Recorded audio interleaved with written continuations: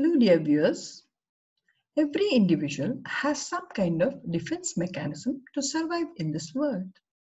For example, in the acidic conditions of our stomach, almost any bacteria would find it almost impossible to survive. But this bacterium has some special method to survive in the acidic conditions of the stomach. When these bacteria become dangerous, then we need to detect these bacteria, and using this defense method to detect them and deal with them is the baseline for 14 carbon urea breath test. That is a non-imaging diagnostic nuclear medicine. In my last presentation, I had briefed you about this, and some of you have shown me interest in finding out more about it. And so I made a special video and hope that you like this too.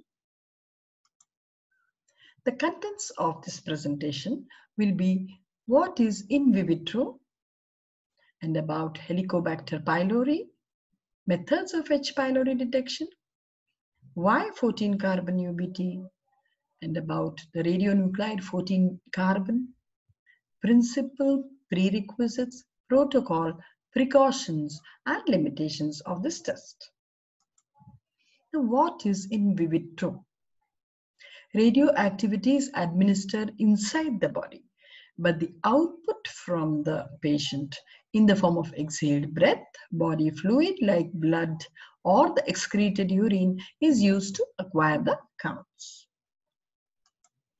Now about H pylori. It is a gram-negative, spirally shaped bacterium. It exists in stomach mucosa. It can cause gastritis, which can lead to ulcer, and very few cases it can turn out to become cancer, which is more serious. It was discovered by Dr. Barry Marshall in 1983. Methods of H pylori detection. Gastroscopy can be one of them. Stool antigens can be detected. Serological samples can be used. But most importantly, the one which we are talking about, 14 carbon urea breath test. Now, why 14 carbon UBT? Because it is most reliable. It is non-invasive. It is very simple to perform, and it gives fast results within half an hour. Ideal for active infection and follow-up. About 14 carbon as a radionuclide. It is a pure beta emitter, beta minus. It is beta max, that is the maximum radiation that the beta energies can give is 156 keV. And then the average of them is just 49 keV.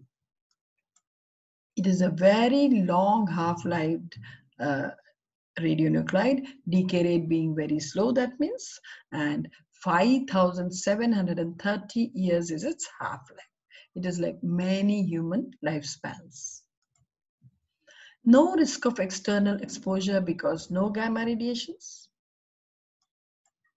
It's very low risky method used because it is used in microcurie amount.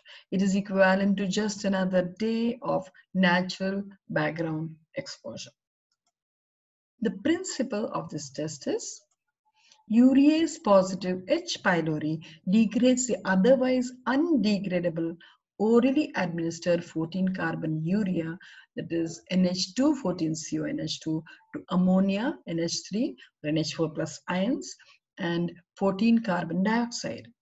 This 14 carbon dioxide is exhaled through breath after around 10 minutes, which can be measured using appropriate detector. The conventional method being liquid scintillation detector. The most commonly used is the GM counter based HeliPro. Now the prerequisite for this test is that the patient should be off antibiotics, bismuth for 1 month, proton pump inhibitors and sucralfate for 2 weeks prior to the test. Fasting is required for 6 hours before the test. The protocol used is the patient takes 14-carbon urea capsule, waits for 10 minutes, and blows air into the breath card till the indicator paper changes from orange to yellow color to show saturation of the air. That is like a pH paper indicator. The breath card is inserted into the analyzer and the counting is started. After 250 seconds, negative, borderline, or positive result can be detected. Less than 25 counts per minute is negative, 25 to 50 is borderline, and more than 50 can be taken as positive result. The precautions. The background counts have to be checked frequently because 14 carbon is in the background too, and it can vary as per the situation. And the detector has to be correcting for the background radiations.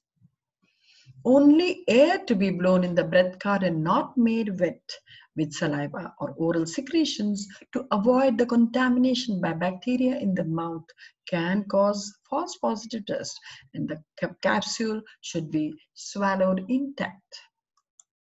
Now, the limitations of this test, although very few cases such things can happen, and that is a false positive test in case of achlorhydria, where the acidic conditions of the stomach is not there. The stomach is not acidic due to some kind of abnormality, and very rarely because of this, the ones which can produce urease and they survive in these non-acidic conditions. For example, Helicobacter hellmanni, and that can also degrade this urea 14-carbon urea capsule.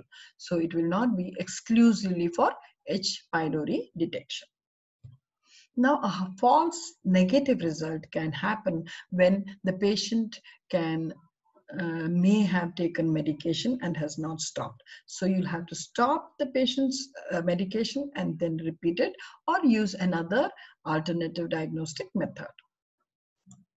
So let me summarize the presentation. That is, what is in vitro was shown to you, and then about Helicobacter pylori we have seen, the spiral shaped bacterium gram negative, and the methods of H pylori detection like gastroscopy and the stool antigen serological, and the one which we have talked about is 14-carbon urea breath test. And why is it so helpful, and what are the advantages of 14-carbon UBT, and about the radionuclide that is the 14-carbon, and the principle of this test, the prerequisites, protocol, precautions, and limitations. Finally, I leave you with any feedback, questions if you have, and I'm waiting for that. Thank you.